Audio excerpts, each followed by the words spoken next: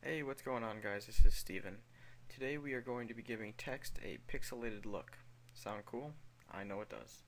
So let's go ahead and get started by creating a new document, and I'm going to go with 700 by 400. Doesn't really matter.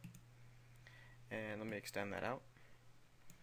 And I'm just going to give it a quick gradient background. And we'll go with an orange color, I guess.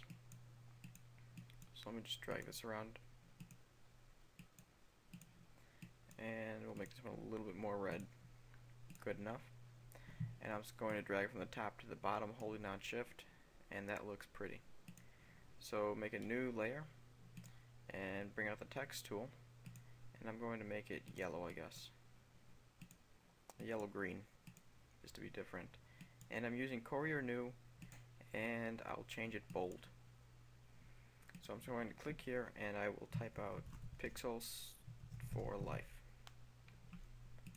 And then select these both layers, grab the move tool, and just center it.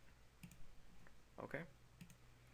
So duplicate this layer, and then drag this copy underneath the original, and then go over to Filter, Blur, Gaussian Blur, and I'm going to set this to about 5. And it looks like it's glowing right now, but that's going to change. So click on OK, and then come on over to Filter, Pixelate, Mosaic, and this I'm going to set at about 5 as well.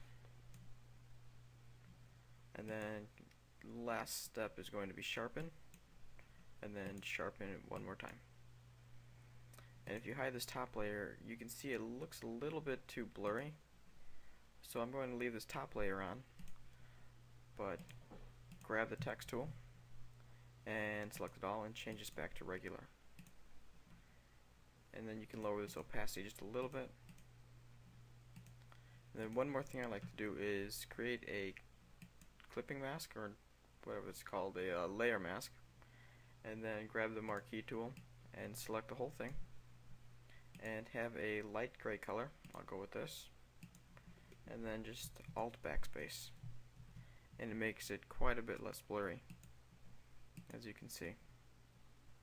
And then we'll just lower this opacity down just a little bit more, and I'm going to leave it at that. That's good enough for a pixelated look. You don't want to go too crazy with it, or else it's going to make the text not legible, or it's going to make it really hard to read. And that's it for this tutorial. Thanks for watching, and see you next time.